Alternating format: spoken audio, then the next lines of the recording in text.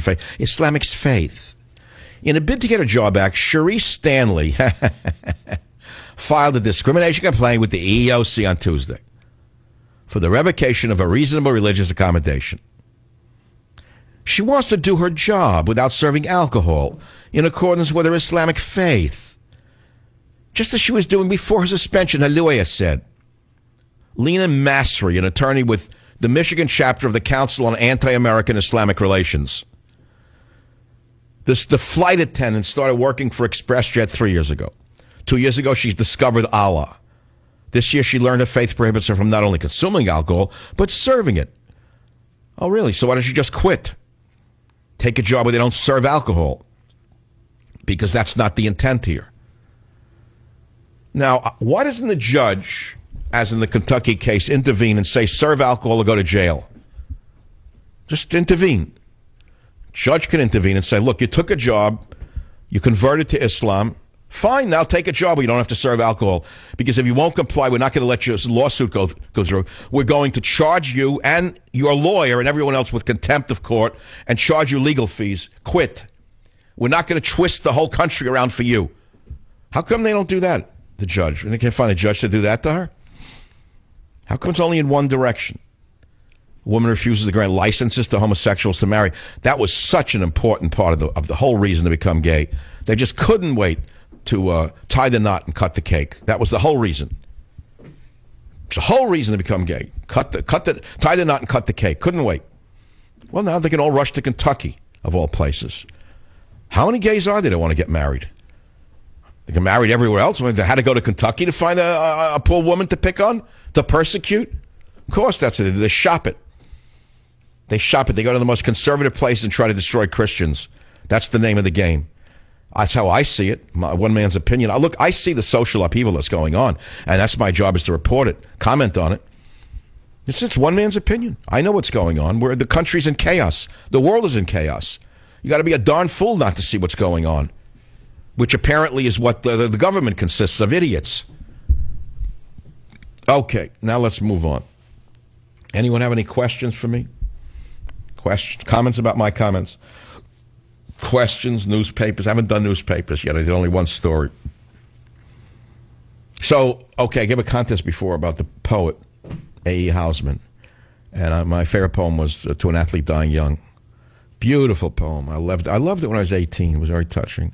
But one of his favorite themes, Housman, I'm just off the track for a minute, was soldiers. One of his favorite themes was soldiers. And a critic wrote that the uniform tended to cure isolation and unpopularity, and soldiers characteristically bask in mutual affection. Robert Pearsall wrote that. I thought that was very interesting. The uniform tended to cure isolation and unpopularity, and soldiers characteristically bask in mutual affection. That's true. That's very true. It's very true about police, too, at least where the police are, sort of mutually affectionate, rather than today where they're putting in like the Ringling Brothers, Barnum and Bailey show in police departments to make sure there is no mutual affection. It's like Ringling Brothers. It's like the back room they bring into the police departments now. Those are some of the topics. Let's see what else is in the news that I have not yet gotten to. Let's go to Drudge, okay. Biden again. I'm sick of looking at him. He's not going to run. It's a feign.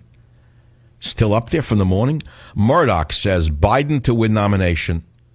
Be hard to beat. Murdoch is senile, in my opinion. He's on the road out. What was Murdoch? People are brilliant at one point in their life, then they lose it. I remember when I was a grad student at UC Berkeley, getting my PhD in epidemiology, human nutrition. If you don't like it, it's too bad. It's your loss, not mine. My professor was a brilliant doctor, told me, we were talking about, he was a dean of the School of Public Health, brilliant man, wonderful person. We were chatting over Chinese food one day, and he said to me, one of the first things that an elderly person loses is their judgment. And, it turns out to be true. I saw that in, family. As they got older, they lost their judgment. It's a very important point. Now, Murdoch is exhibiting these signs of loss of judgment. Why would he say Biden to win the nomination? Be hard to beat. Biden's unelectable. He's a laughingstock, an empty suit. But compared to Hillary, I guess he's Oliver Cromwell. I can see his point, actually, now that I think about it. Compared to the liar or the emails in the Middle East, what she did, he is like Oliver Cromwell. Yeah, I see the genius in it. All right, I'll be back. Join the Savage Nation. Call now, 855-400-SAVAGE, 855-400-7282. Savage. My Savage Nation is sponsored by SwissAmerica.com. It's the only company I trust to protect my wealth. Call 800-BUY-COIN. Hey, I was reading about the revival of the Europeans going back centuries, 12th, 13th century. Ideas. People thought, they wrote. Then a man came along named Roger Bacon. He's probably not taught anymore, one of the great minds of his time. And he was so angry at the ignorance of the people.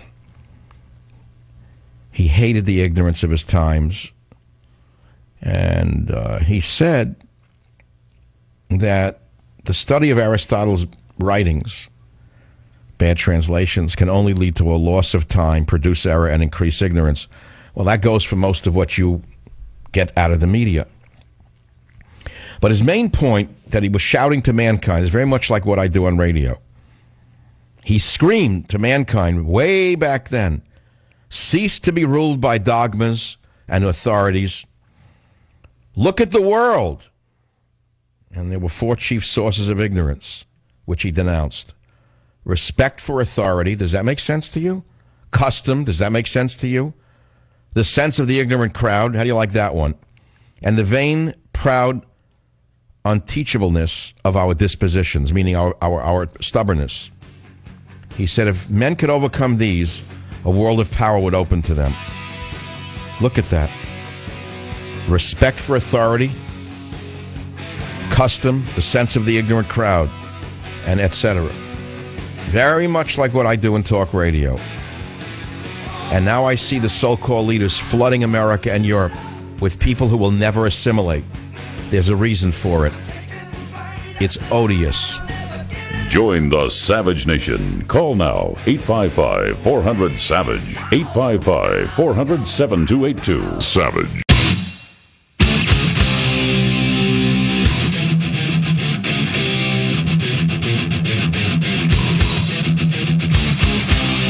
Warning.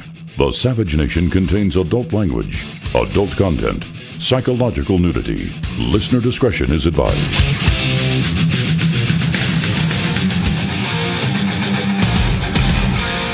And now, America's most exciting radio talk show, The Savage Nation, home of unprotected talk, borders, language, culture. And here he is, Michael Savage. You know, break this song. I never want to hear it again. No wonder I don't play 80s songs. Let's start with something with a little life to it. Play one that I like already, like ZZ Top, Huey Lewis, Billy Joel. Eurythmics I like. This I don't understand. This sounded like it was on the wrong speed or glue or something. They call it classics now, 80s. A horrible decade. Horrible. Terrible time in America. This is worse, though. Never before have I seen treason being committed in front of my eyes as I do now. Never. Muslims arriving on the shores of Europe, praying to Allah. Oh, thank God, Allah be praised. They made it to the promised land. Their hands up, crying on the beaches of Italy. Next scene, 3 months later, they're burning towns down, screaming for more and more handouts and more rights. What is going on? How do the people not rise up and foment the revolution? You've got drug addicts and criminals running every country in Europe. Because there's money in this. You don't understand it. There's nothing to do with humanitarianism. Organized crime is involved in the smuggling, caring for them, immigrant housing, immigrant this, refugee that. There is more money in the refugee crisis than there is in smuggling drugs. And you see, there's money involved in this. So that's what we're talking about. There's a wrecking a whole society. It's an invasion. It's an hallucination. It's a liberal hallucination. It's a mark of hallucinations, self-conceit, to pretend that these refugees will ever assimilate, number one, or be of any positive value to the societies that are taking them in. And I stand by those words. I've seen what has happened before. I see it with my own eyes now. The promoters of multiculturalism are totally out of their bunkers. They're on drugs. Now let's move on. And this is only September, early September. The bouncer is on the way. The bouncer's on the way from the Vatican. I can't wait for those few days. I got to build up for that. There must be a reason that God wants all this to be going on. I told you that I'm a man of faith. Not particularly religious, told you that. Personally, where I'm coming from. But I don't know. I believe God's hand is involved in this. He must want this for a reason, the destruction of the West. There must be something here. And what it is, I don't know. No idea why. All these centuries of building up a civilization to have it thrown over through a mass hysteria and a mass suicide? God must want this for a reason. Maybe he's punishing the West. I mean, you could look at it that way. You get into the whole thing, because they don't deserve I don't know.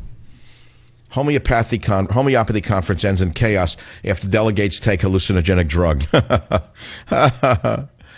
An alternative medicine conference has ended in chaos in Germany after dozens of delegates took an LSD-like drug and started suffering from hallucinations. Described the 29 men and women staggering around, rolling in a meadow, talking gibberish, and suffering severe cramps. Sounds like a DNC, a summer outing. Sounds like what Debbie Wasserman Schultz would direct. The whole Democrat Party looks like that, staggering around, rolling in a meadow, talking gibberish, and suffering severe cramps. Then blaming it on LSD, I'm not so sure. Evgeny Lebedev of Russia says, an alliance of Western leaders, Muslim nations, and Vladimir Putin is the only way to defeat ISIS. Amen. Lebedev is 1,000% right. You have Muslim nations trying to stop ISIS. They're called Jordan and Egypt. And guess who's not helping them? You're Muslim in the White House. Because he's not the kind of Muslim they are. He's anti-them. He's on the side of the, let us say, the ISIS sympathizers. Otherwise, he would have stopped them already with the U.S. military. Right? Lebedev says an alliance of Western leaders. Who are the Western leaders? Who? Name a Western leader who's a leader. Muslim nations, I can name two that would join. I said Egypt and Jordan. And Putin is the only way to defeat ISIS, which is exactly why America wants to defeat Putin. Exactly why Obama and Kerry have targeted Putin, because they know this. Here you have these throwbacks executing people, setting them on fire while they're alive, destroying Palmyra, destroying churches, enslaving young girls. All of Hollywood cheers on. All of Hollywood just parties on. Not one word.